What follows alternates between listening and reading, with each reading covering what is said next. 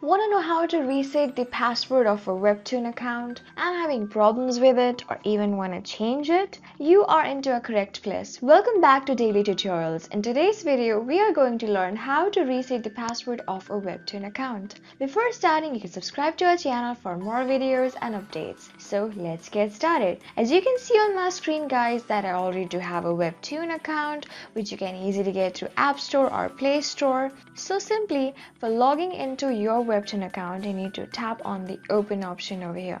After tapping on the open option, you are into the home page of your Webtoon. Simply, now what you have to do is you need to scroll down to the very end. After this, you can get your setting option on the very end of those options, just above the notice option. Tap on the setting option right over here. Here, guys, you can see the option of a reset password. Tap on the reset password option over here.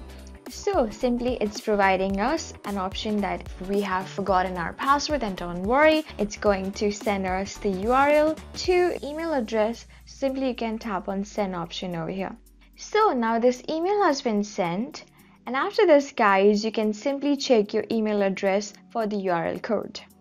Okay, guys, I am logged into my email address over here, and you can see on the very top of my screen that I do have a notification from Webtoon for resetting my password. I'm going to tap on this section over here, and with this reset password over here, it is giving us a notification of tapping on this reset password. So you can simply tap on this link or click as well.